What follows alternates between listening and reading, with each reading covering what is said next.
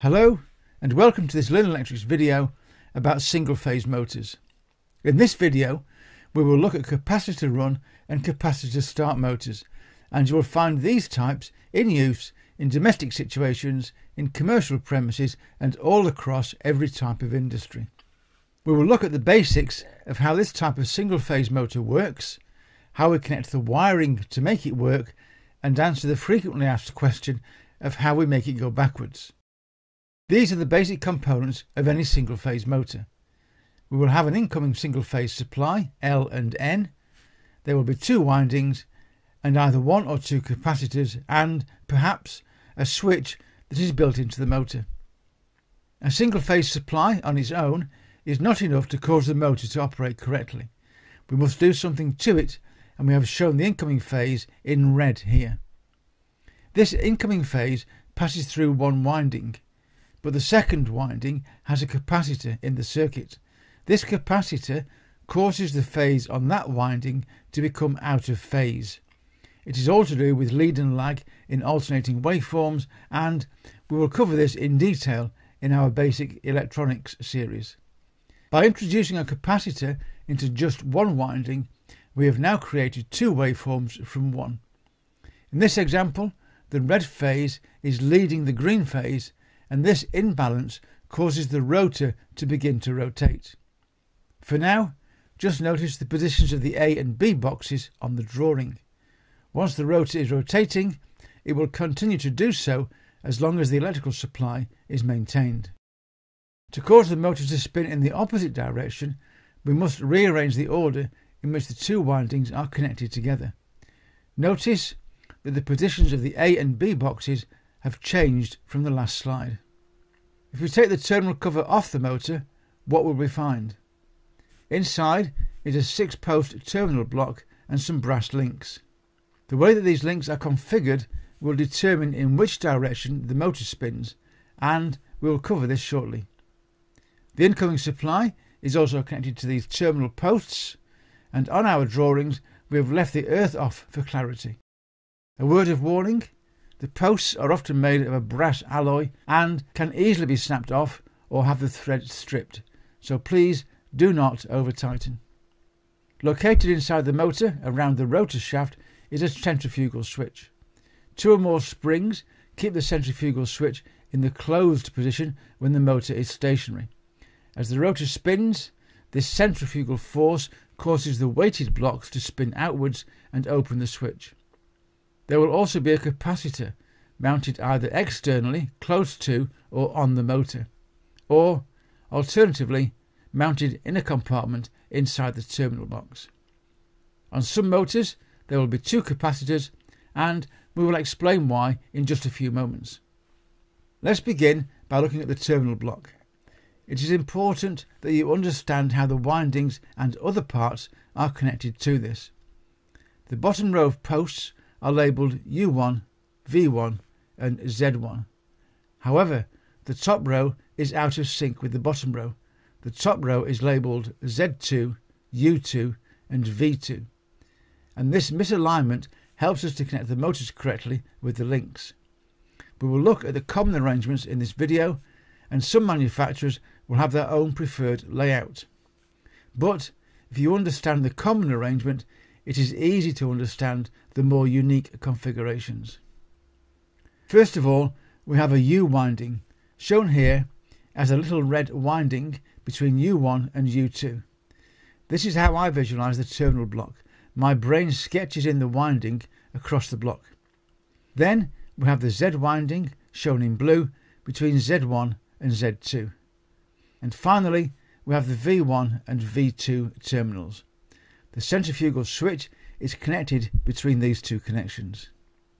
If we look at a very basic motor circuit, we can see that we have a number 1 winding that is called the U winding. Then we have a number 2 winding, or Z winding, that has a capacitor attached to it. This is called a permanent split capacitor. The circuit is permanently split between the two windings.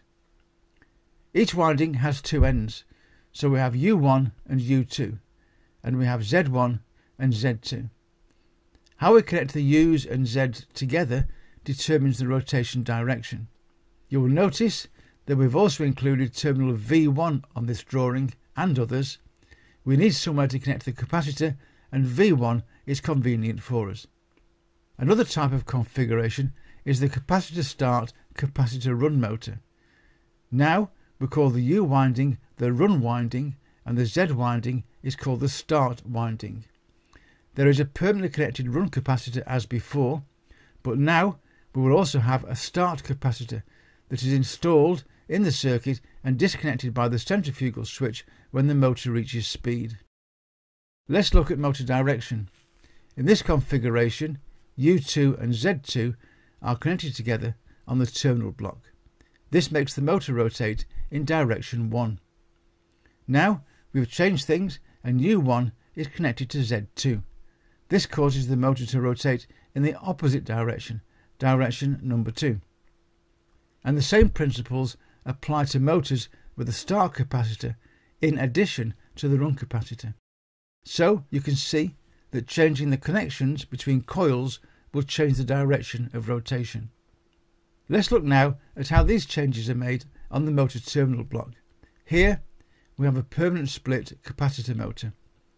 Notice that one link is connecting Z2 and U2, and the other link is connecting U1 and V1. The capacitor connects between V1 and Z1. The live or phase cable connects to Z2 and the neutral to U1. If we want the same motor to spin in the opposite direction, then we must change the position of the links and the position of the incoming phase and neutral. Now we will link Z2 to U1 and U2 to V1. The phase stays connected to the Z2 terminal, but we must reposition the neutral onto the U2 terminal. The incoming supply cables must always be in line with the links. A capacitor start motor is wired as shown here. Notice that the switch is now included in the circuit. When the motor reaches running speed, the switch will open and disconnect the Z winding or start winding, and the motor will continue to rotate just on the U or run winding. The capacitor is now connected between Z1 and V2, and you can see that the supply cables L and N are again in line with the links. To reverse the direction is again just a matter of repositioning the links and the supply cables as shown. Always keep the supply cables in line with the links. I make no apologies for continually stressing this point. If you don't reposition the phase and neutral when you move the links, you will hear a big bang when you switch on. Please don't make this mistake. So now we can move on to a third type of configuration. This is the capacitor start capacitor run motor. Both windings and a capacitor are permanently connected, as in the permanent split capacitor motor. But now there is a second start capacitor, that is in the circuit during starting. When the motor reaches speed, the start capacitor only is disconnected. The terminal block configuration is shown here. The run capacitor is between V1 and Z1, whilst the start capacitor is between Z1 and V2. To change direction, as with the other motors, change the position of the links and the position of the phase and neutral. In general, the run winding should be connected between U1 and U2, and the start winding between Z1 and Z2. A resistance or continuity check will show the run winding to be the lower of the two resistances, and the start winding will have the slightly higher resistance. In both cases, we are only talking about a few ohms for either winding. They will be low resistances. Following the same pattern as the windings, the run capacitor will be the smaller capacitance, and the start capacitor will have the higher value, sometimes 4 or 5 times greater. Here are some typical values of resistance and capacitance. Every motor type will have different values determined by the manufacturer, and these here are just a guide. If the run winding was about 5 ohms, then the start winding may be around 8 ohms. A 25 microfarad capacitor may be used for the run mode, and a capacitor of 125 microfarad for the start phase. If you measure across the switch, this should read 0 ohms whilst the rotor is stationary. Just to repeat myself again, when changing the motor direction, always keep the phase and neutral supply in line with the terminal links. A common problem that you may come across is where the customer reports that the motor just sits there buzzing but not moving when first switched on. However, they say that if they give the shaft a nudge, the motor spins fine until it is switched off again. In these cases, suspect the start capacitor or wiring is faulty, or the start switch or switch wiring is faulty, usually stuck in the open position. This means that there is no second winding or capacitor in the circuit to give a phase difference that will cause the motor to rotate.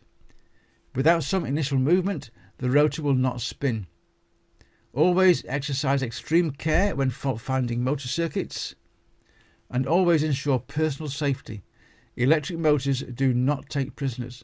When the motor starts, even if your fingers are in the way. Always practice safe isolation before working on any motor circuits.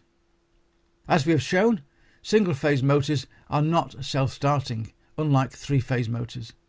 They must have a second winding and a capacitor to create an out-of-phase current that causes the rotor to begin to move.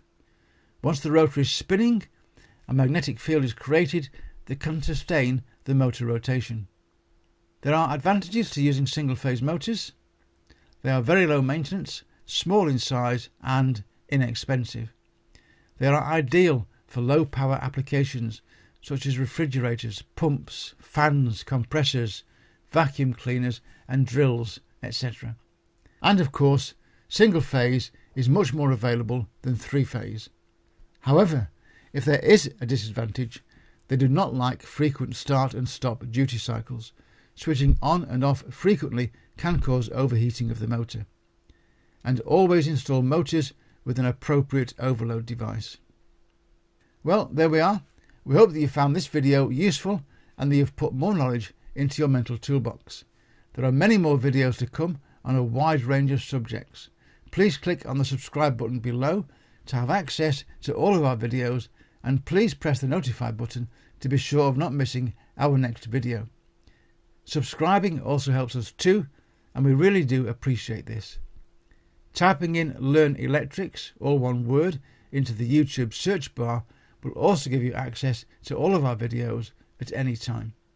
Thank you for watching, and we hope to see you again very soon.